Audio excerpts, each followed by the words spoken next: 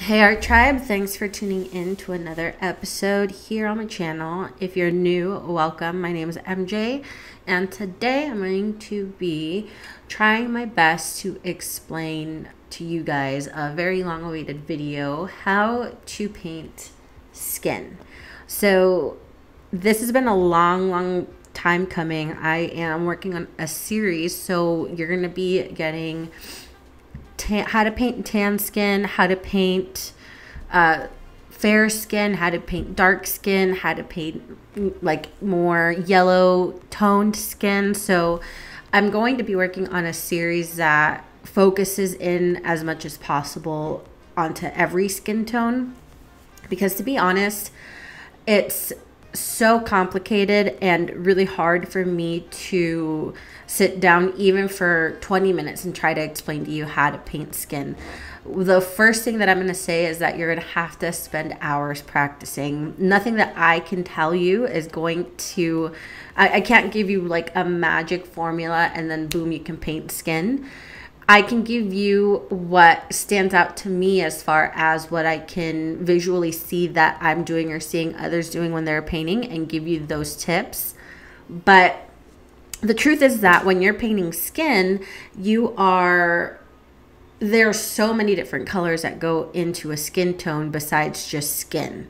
So don't worry if you are watching this video and you're missing all the names of these paints. I'm going to have it all listed down below in the video notes, so don't freak out. I'm going to have all that listed down below for your reference. If you guys have any questions after this video, or if something was confusing, please let me know down below and I will address it in an upcoming video. Again, I'm working on a full series to try and dive deep into every skin tone that I can think of. So right now what I've started off with are my basic colors. So I use Gamblin paint because it's my favorite. They did not sponsor this video. Full disclosure, they send me some paints every once in a while. They are amazing people and I've been using them long before they ever would send me paints. So I definitely recommend Gamblin as a paint company. They are amazing. I still have, another thing is that a little goes a long way, because I still have the paint that I first bought when I first started oil painting, which was probably like 5 years ago. I paint in layers, so I just use a little bit at a time, as you can see on the screen, but a little goes a long way. The ones that I keep on rebuying are the ones that I use a lot of. My favorite being the Indian Yellow. That is a staple of mine. It's my favorite paint, just period, my favorite color. Gamblin's Indian Yellow, which is what I always start off with. That off the bat will give you a beautiful skin-like tone. So I start off with Titanium Zinc White, Cadmium Yellow Medium, Indian Yellow, Hansa Yellow Medium, Cadmium Red Medium, Napthol Red. I think I also use like a Perylene, I think it's called Perylene Red, Alizarian Crimson, Ultramarine Blue, and Cobalt Blue. So these are my staples for creating skin tones. It looks crazy, I know, but just as you can see, it's kind of like cooking. So you're just gonna grab a little bit of every spice, throw in a little cinnamon, throw in a little turmeric, add a lot of flavor. I know I'm lame. What I do is just, you take a little bit of every color you're trying to make. If you're going for a tan skin like this, you're going to want a golden undertone. That is the most important thing. So when I say golden undertone, think of makeup. So us girls, we have a slight advantage when it comes to painting skin tones, because we know our skin, we know kind of other people's skin for the most part. We know what colors don't go with us. So me, I am a Latin American woman, so I know that my skin tone is gonna have golden tan undertones, like a red undertone. Somebody more fair might have more of like blue undertones, like pink undertones, as opposed to golden. So those are things to keep in mind. You're going to want to stay towards the yellow red and then add a slight bit of blue, because the blue is going to add that brown element to your skin tone color. So be very careful. One thing when you're mixing skin is that you don't want to overdo it and then start back up. So say that you're painting a skin and you're like, oh, MJ told me to use a little bit of blue, and you grab like a huge glob of blue. It's going to be nearly impossible to come back from that mistake. You might want to do that because you always learn from your mistakes, but that's a mistake that I've made. If you take too much of one color and throw it into the mix, it's nearly impossible to come back from that. You're going to want to start over because you're just going to waste your time. So to be safe when mixing colors and you're not sure, always go little by little, adding every other color in there little by little. So like I stated, you're going to start off, the way I always start off is with a glob of white. I grab a good chunk of the Indian yellow, and then after that you're just adding little bits of all the other color. The blue is going to be the least amount you add, and again, very, very little. You can, if it's not quite making a difference, add a little more. And think of blue as your salt. So you don't want to go in, if you over salt something, it's not edible anymore. I know my cooking analogy, I'm not even a good cook, guys, so my cooking analogies suck. I just know that when I over salt something, it's not edible. That's all I know. So this is similar, but yeah, so another thing to keep in mind, one thing that I like to do is print out my reference, have it right next to the stuff that I'm painting. I don't always do that because I have my computer screen that I'm going off of, but if you don't have a screen that you're going off of, I suggest printing out your reference picture and setting it next to your paint setup so that you can start going towards, stop looking at the skin as skin, just look at it as a color. So what you can go even one step further is take your main color of the reference that you're going off of, cut out a little square, paste it right on your palette, and then try and come up with a mixture to match that color. Another thing, so now going into kind of after we did a great job, guys, we came up with our skin tone that we love. Now what? That's not where it ends. I know it sucks, but that's not where we end this story of skin. So the next step is to create dimension and depth to your skin tones. So great news, you can use your base color that you just came up with, that you worked so hard for. You can use this skin tone as your base, but you're gonna want to make your browns, make your reds come up. Remember, guys, go outside on a sunny day and just kind of take a look at your skin. There's green in your skin, there's purple, there's blue. These are the colors that are going to bring your skin tones to life. So when you are painting skin, really look at the colors that are coming through. You can even manipulate these. So you can bring forward these blues and it'll create a beautiful, more interesting image to look at. But when you're making your browns, add blue. One thing that I always say to people who are kind of learning, if you can not put black on your palette to begin with, that is going to be your saving grace. I don't know if you can tell here, but I have not, in this picture, in the painting so far, I have probably used black on her eyelid where her eyeliner is for her cat eye. But if you start using black to mix your skin tones, it's gonna gray them and muddle it up.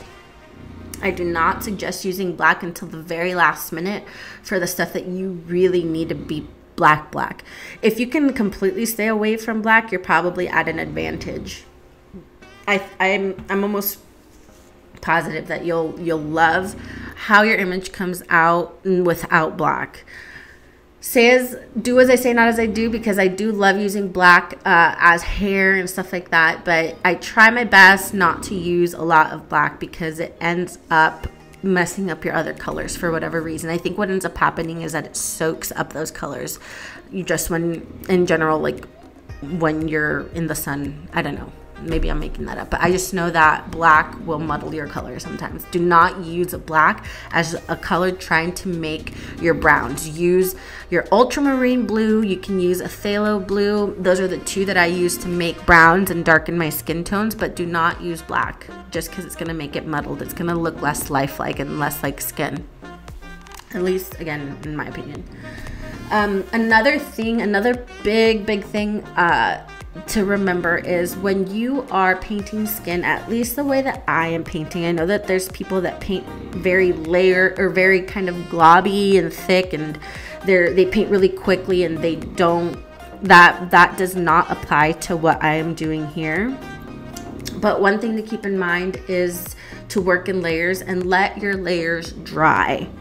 Let your layers dry. I can't say it enough. So if you are trying to create depth, keep in mind this painting that I'm working on, I can spend 40 to 50 hours working on a painting, and you know, I'll sit every day maybe 4 or 5 hours and paint and then set it out to dry, and I'm doing that for like 2-3 weeks till I'm finished with the painting.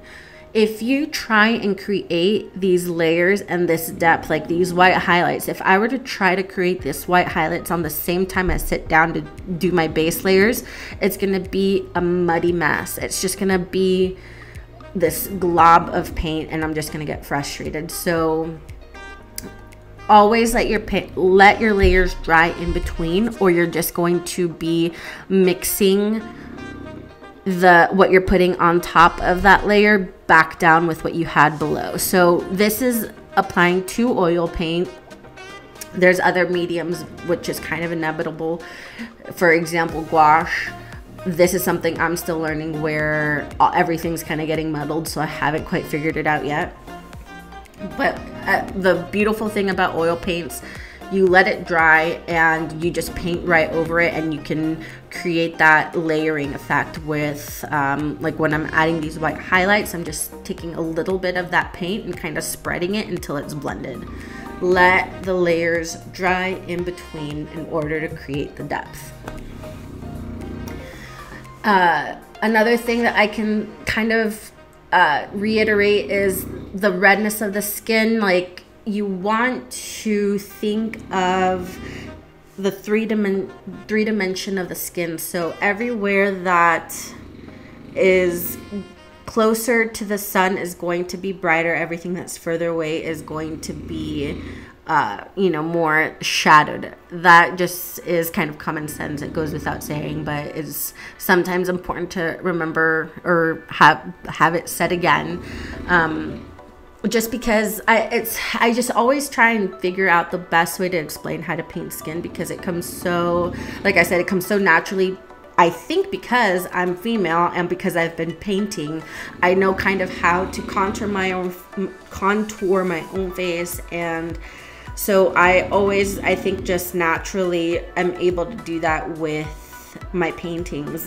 Where it comes in difficult for me is when I'm painting a male, which I'm working on painting right now. I can't help but contour and give him that Kim Kardashian look, which isn't bad, but it may not be what the person who commissioned me to paint this gentleman wanted. So we'll see how they like this. I've gone on a tangent, guys, sorry about that. But basically what I'm saying is that just keep in mind kind of what is going away from you and what's coming towards you. So again, cheekbones, just everywhere where the light hits, that's where you're gonna add your highlights. And that's this is gonna take time for you guys to learn if you're beginners, but you're just going to want to start noticing in people, in yourself, before you sit down and paint. Maybe sit down and look at yourself in the mirror. Try and see where that light hits you, because what happens, and I am guilty of this sometimes as well, is when you're looking at a picture reference, I work off of reference, you're going to just see the two dimensions of the image. So this is something that my husband's always telling me, to think three-dimensionally. So, you know, when you are painting, try and envision how this would look in real life. So when you're looking at your reference, try and keep in the back of your mind that try and pretend that this person's right in front of you, and then you can start to create that kind of three-dimensional aspect of your piece, which is tough. It's hard for me to do. Again, I'm learning myself. And like I said, this is something I'm teaching you, or I'm trying to teach you guys the little that I've learned in the last, well, 15 years of painting, 5 years of oil painting. I am self-taught, so I'm just teaching you what I've kind of taught myself to do. If you guys have any questions, let me know, because again, I'm working on a series. I want to be able to answer your questions as best as possible. A lot of the time, I don't know what you guys are struggling with, so I'll get the, sorry, my dog is snoring in the background. He's so loud, guys. He's a Neapolitan Mastiff, 150 or 160 pounds. Don't know. He snores so loud. It keeps me up at night, and I don't know what to do about it, but he's adorable and I love him so much. Moving on. I keep on going on rants. Sorry, guys. I forget where I was. Oh, so if you guys have any questions, please leave them down below and be specific, because a lot of the time people ask me, how do you paint skin? How do you get that skin tone? How do you do that? I need more specifics. Like, whatever you guys are struggling with, let me know so I can address it in the next video, because otherwise I'm just kind of shooting in the dark. I don't know where to even start, because I don't know what you guys are struggling with. So again, I'm working on a series of videos, and I want to be very specific. So just let me know what your questions are exactly, so I can go down a list and answer these questions in the next few videos.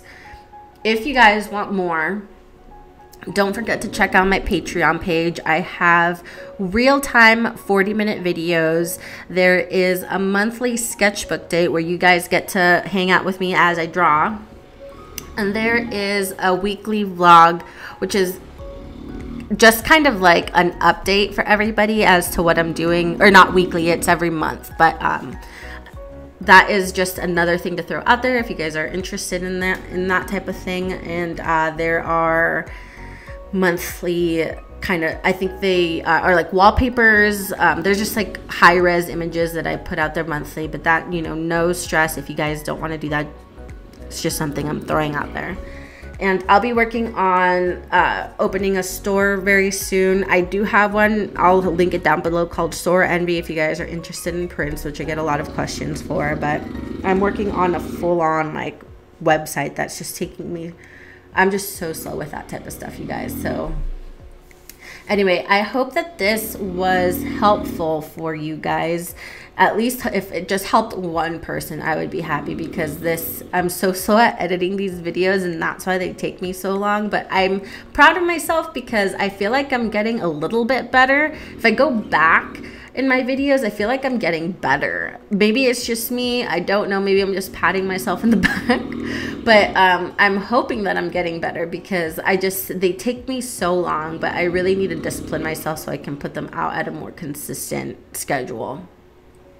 But I hope this was helpful. Again, let me know below what you guys think if you have questions. And thank you, my lovely, lovely patrons. You guys mean the world to me.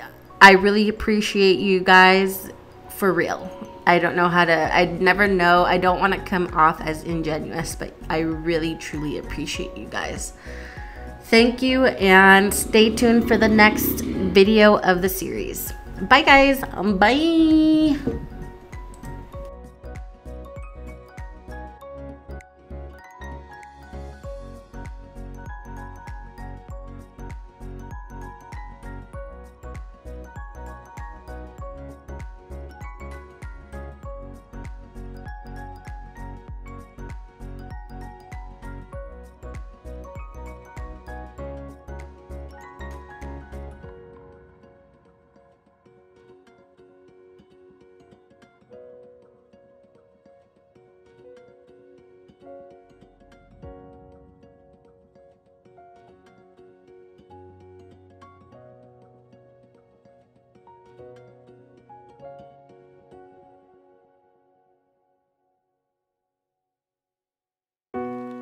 Showing off, don't wanna have to wait tonight, wait tonight.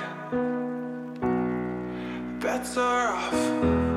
I'm gonna find my way tonight. Way tonight.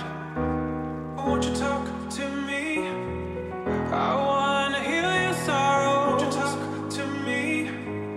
We'll make a new tomorrow. Won't you talk to me?